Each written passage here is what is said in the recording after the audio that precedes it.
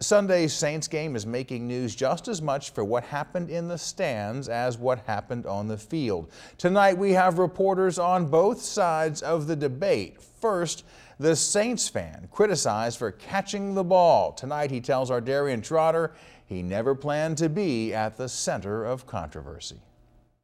First of all, I would just like to say to the people of New Orleans, I really wasn't trying to put the city down and make the city look bad. I love this city. And this football enthusiast loves the Saints. Tony Williams says he's been a season ticket holder since 1968.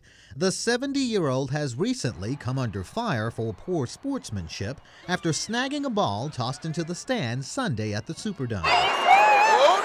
Bengals tight end Jermaine Gresham appeared to be targeting Krista Barrett, but the interception has made Williams out to be a villain. And he's really not a bad guy.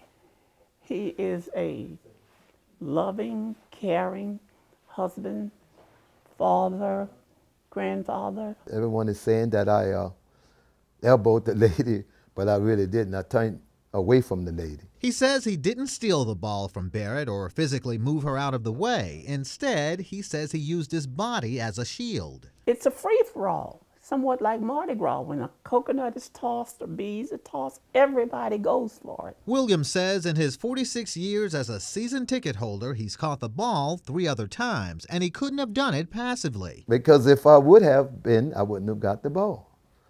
That's as simple as that. But he says he wasn't trying to hurt anyone. He compares fans in the stand to revelers along a Mardi Gras parade route. Everyone positions themselves to catch whatever's tossed their way. That's what we do down there because we're all on the first row, so we have a chance to get the ball. And when it comes our way, we jockey for the ball. That's it. Do you remember her saying anything to you? Yeah, she was pleading for me to give her the ball, and I said, no ma'am, I'm keeping the ball. Oh no! He says this 4th souvenir is for his grandson. He's 8 years old, and he plays football for Lakeview Park. And Williams went on to say that he's surprised and a little hurt by the harsh comments circulating, but he doesn't regret a thing and is non-apologetic because he says he didn't do anything wrong. Live tonight in the control room, Darian Trotter, Kurt, back to you. All right, Darian, and there are 2 sides to every story. So now the Bengals fan who got intercepted in the stands. She says she's happy with how everything turned out. But WGNO's Tyler Wink found out the one thing that would have pushed her to put up more of a fight. What a day. You have no idea. It's amazing how one moment in time Jermaine! caught on television for all the world to see Zoink!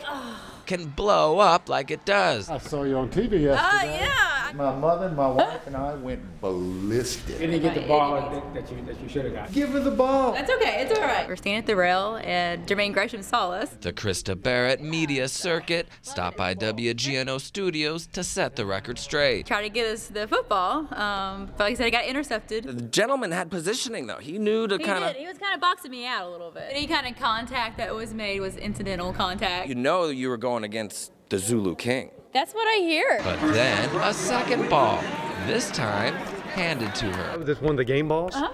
Well, that is cool. Yeah. Even got a little scuff on it here and there, I think, from the games. The fallout over a Saints fan who stood his ground has in turn directed well-wishers to Bengals defensive tackle Devin Still's pediatric cancer care benefit. To do the donation to, Devin Still and his daughter Leah Still at the Cincinnati and Philadelphia Children's Hospitals for cancer awareness. If this happened again, would you do anything different? Would you box him out? Probably not, no. Probably not. So you wouldn't change a thing? No. Like I said, I'm happy that he got the ball. He wanted a ball, I think, for his grandson. But had it been a different game, in a different stadium, Barrett says she would have made the play. Cleveland fan, out of the way! Everything was so fast and such a blur. All right, now you're learning. Never in a million years would I thought this day would have happened. Yeah, I got a ball regardless, right?